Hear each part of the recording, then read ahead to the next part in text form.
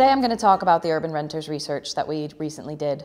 And in fact, we identified 3 tribes that I think are extremely pertinent to the London market.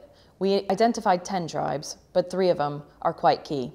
The first tribe would be the globalistas. And the globalistas, if you could imagine, are the socialites, the high net worth individuals, the athletes, the Hollywood A-list actors, the ones that come to London who may only be here for 6 months to a few years. They're not looking to settle down and place roots and start their families. They're here for a period of time for their work. They're going to be willing to pay that premium to be in London, and then they're going to move on.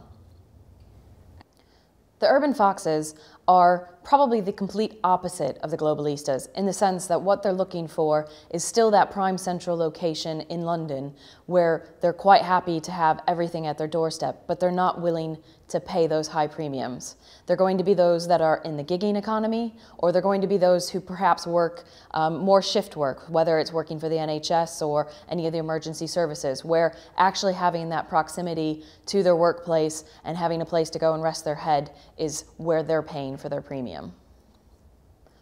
The oyster catchers is the last group that we identified that are really true to London, and the name comes in, oyster catchers. They're part of that Oyster card community.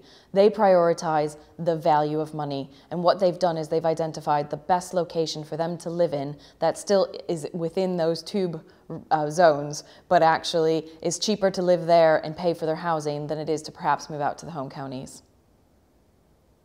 I think all 3 of these tribes are really pertinent to the London market, and I think the impact that they're going to have on the build-to-rent environment over the next decade is, without question, going to be huge.